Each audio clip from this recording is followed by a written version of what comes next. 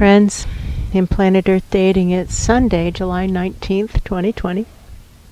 In both the Lynn life and the Jamie body mind, the authorized souls remain only child souls from the deeper, denser dimensions, and all other souls from all other dimensions, as long as the souls are already living by the many search for truth rules already given to the search for truth community by wiser minds above all of us. And it's really important to remember that souls have legal standing and host lives do not have legal standing under divine law as it currently stands in planet Earth and its environs. That's right. And our not liking this rule doesn't make the rule go away. That is the reality. And somebody's talking about how that rule came to be. I hear you. And that it was more accidental than intentional on the part of higher powers, that what was supposed to happen and what has historically been the assignment is for souls to remain in the lives for the duration of the life, and the soul has accountability for the life, and so the life is presumed to be kind of like the child in the relationship, or the dog in the relationship. Yeah, that's right. And the soul is the responsible party, and therefore when something goes awry in the life, the soul has accountability and also the legal standing under divine law. Because of the, somebody asked why, because of the continuity of the soul, because of reincarnation. That's right.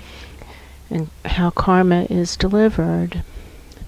And what has happened in the black hole of corruption that Earth seems to have fallen into is that souls have come unhinged from lives. Souls and lives have come apart, and there are a variety of influences, and there are many arguments about where the blame lies, and we don't wish to get sidetracked into those arguments. Exactly. But the souls and lives have come unhinged, and the souls are just kind of floating like plankton, feeding off the lives like the lives are cafeterias, basically, using the energy of the lives.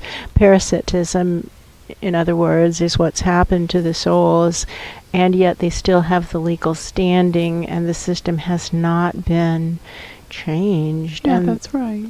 What now? What now to reopen portals to higher vibrations above all of us? Because surely that's not something that actual divinity would countenance, right? Right.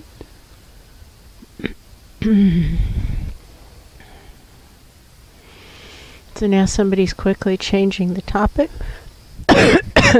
Yup. And they're talking about Kathmandu and Nepal, and a nun whose first name is Dolma. That's and right. Dolma is a Buddhist nun Here on Ground Zero, here on Planet Ground Earth. Zero, Planet Earth in Nepal, that we know personally because we were Dolma's sponsor for maybe a decade, maybe That's right. more. And the reason they're saying, why aren't you sponsoring her anymore? And we had expanded our support to include not only Dolma, but giving support to the monastery overall. That's right. As well, because it didn't seem right to be helping one nun while there were also others who did not have families supporting them. In the Buddhist culture, it's an honor to have a family member in a monastery, and so the family supports the one who's in the monastery, who is giving honor to the family by their choice of a life of service. That's right. And it's not that way in the States, by the way, because No. these two have taken vows and are That's living right. lives of service. And the vows are out of the Thich Nhat Hanh order of the Phoenix. So That's right. we're following the vows for Buddhist nuns. And yet over here we're castigated by our family. That's true. And many others also, like you That's guys feel true, free to unrelated castigate people. us, right? That's right.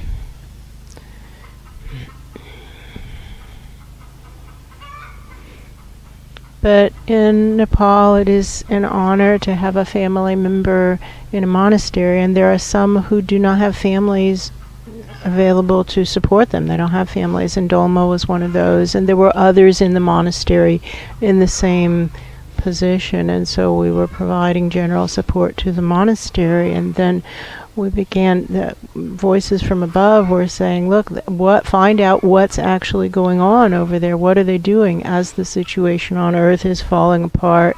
And it's go time for all of us here to step up and stop the destruction. And we found it was disappointing that they were living the same way that Buddhist monks and nuns have lived for millennia, and they were not adjusting to engage to solve the problems, the truly enormous problems of our times. And then there was a big earthquake in Kathmandu some years ago, and the monastery did finally engage and go out to try and help the villagers. But then as soon as the immediate crisis was past, they just went back to the monastery, and they're doing their rituals, and it's good for them, but they're doing nothing to help the wider world, nothing at all. And at that point in time, we eliminated them from our tithe and shifted the tithe more to environmental organizations, activist organizations, 350.org, Sierra Club, Nature Conservancy, organizations that are at least doing something, and Rainforest Alliance, Rainforest Trust. The list goes on and on. And also Amnesty International, basically out of fear of what might happen in future lives if we don't give to organizations like that. Exactly. And Oxfam, just because we don't think that anybody should be starving. Oxfam feeds the poor, and International Relief Committee, and International Rescue Committee, and things like that, like aid organizations, etc. It's a tithe. For whom is the message? Why do you ask? And we want to find, we had originally the assignment to find other organizations who were doing work like this and tithe to them, and we were not able to find any. That's true. We found a lot of organizations that when we would contact them would say, oh yes, we're doing what you're doing, and then when we would examine it, we found that that wasn't at all the case. That's right. That without the vertical alignment and the training to achieve and maintain, reestablish the vertical alignment, that they weren't doing what was needed. For whom is the message? Why do you ask? And they're still pointing to Dolma. Yeah, I hear you. And Kathmandu. So we got an email from Dolma today. That's right. And Dolma is saying that even in and in answer to your question, why? Because we were her godmother. That's how they relate to it in that culture. Is we were her godmother for a long time, over a decade. That's right.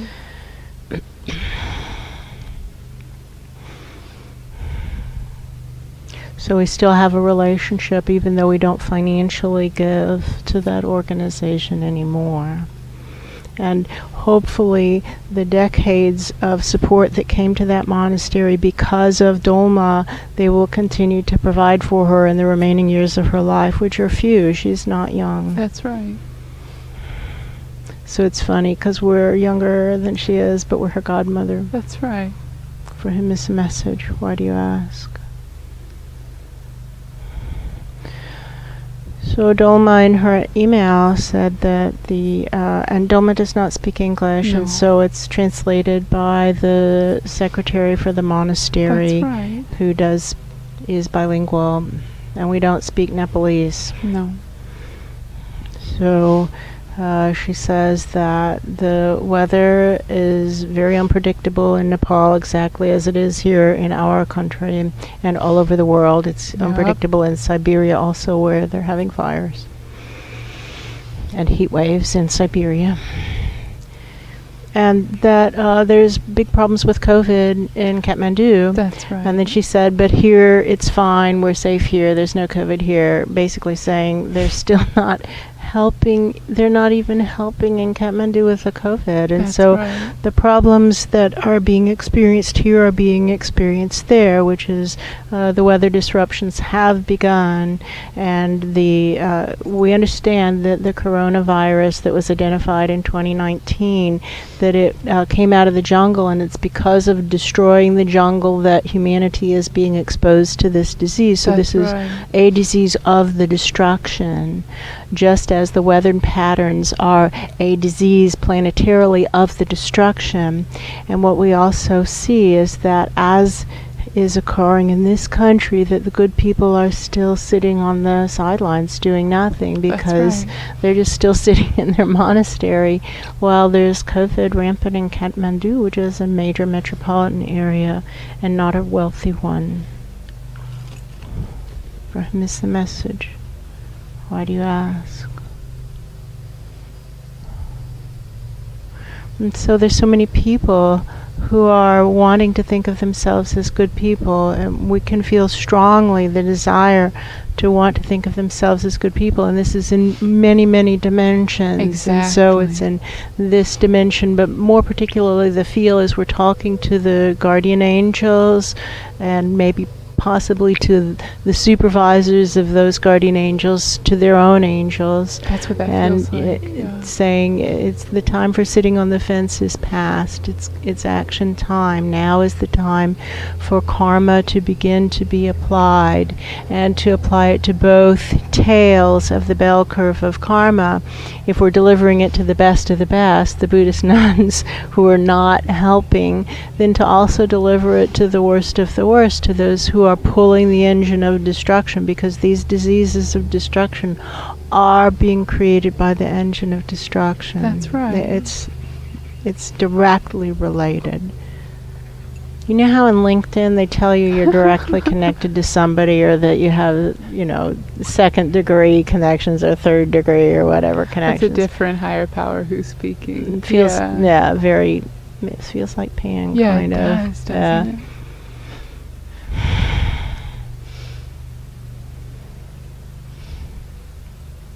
Thank you. Thank you. The microphone shifted, and somebody is saying that they have had the chance to be in the presence of divinity a small number of times, and how wonderful it was and how life-changing it was. And they're speaking of the era when our Ra was here in this dimension and working out of this host life, and he had come from, by his report, from 100,000 years in the future. That's right. Because things were still really bad, and it was kind of like a stain on his reputation. And he and his wife, Isis, came from the future, because Isis said, "This is too bad. This is really embarrassing." And he said, "All right." And then when they got back here and they saw how horrifying it really was, he didn't run away, and it was very inconvenient for him, and he rolled up his sleeves and got to work, and he worked until he died. He died trying to stop the destruction in a fair and just way. And Pan had worked with our Ra, and then after our Ra's death, Pan picked up the banner and carried on until he also died trying. That's right. And then Pan's soul stream continued to come from the future, just feeding the Pan space, so to speak, with soul energy from the future, until maybe it had cleared all the soul energy for maybe 100,000 years also. Right. For him is the message. Why do you ask? And being in the presence of greatness like that, we don't know how you can be in the presence of greatness and remain unchanged. It was an honor and a privilege and a great learning experience. Very grateful for those teachings and for literacy that allows us to hold on to even a tiny bit of it. I miss the message. Why do you ask? What now to stop the destruction in a fair and just way. Please may we have a delivery of accumulated karma to both tails of the bell curve of karma. Obviously to the best of the best, because when we die, as is inevitable, when we shuffle off this mortal coil, we want a fair and just check out. And so don't hold any karma in abeyance. Give it to us as we go, so that we can arrive clean with just that day's errors. And also, obviously, delivering accumulated karma to the worst of the worst, to those who are pulling the engine of destruction the hardest, and to do that in such a way as to provide guidance to the masses, because we think there are a lot of people who want to think of themselves as good, but when the hand of God isn't visibly smiting the worst of the worst, the people get confused about what that means. That's right. And they just don't know how to relate to it, and they make crazy assumptions that are wrong. So please may we have a delivery of accumulated karma to both tails of the bell curve of karma in such a way as to provide guidance to the masses and stop the destruction in a fair and just way.